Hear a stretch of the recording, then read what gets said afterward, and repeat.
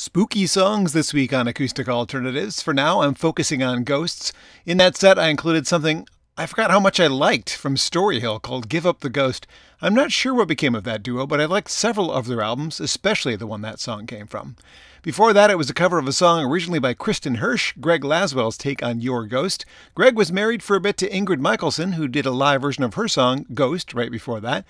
A band I saw live once, and so many people got up to buy the opening act CD. I don't think I've ever seen so many buy an opening act CD before. They were the Green Cards. They opened up for Casey Chambers many years ago at the Ark, and that's what happened there at that show. The Ghost of Who We Were was the song we heard from the Green Cards.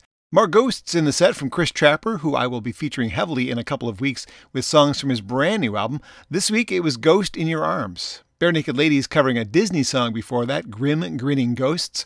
Howie Day's amazing live take on Ghosts was heard back there, as well as a live version of Ghost in This House by the lovely Alison Krauss. Oh, that voice.